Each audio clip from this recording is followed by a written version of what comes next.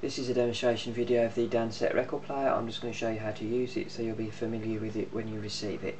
Operation of this model is very simple. You have the two main controls on the front for on, off, volume and tone, and on the deck a single control to start and stop the turntable and select the speed.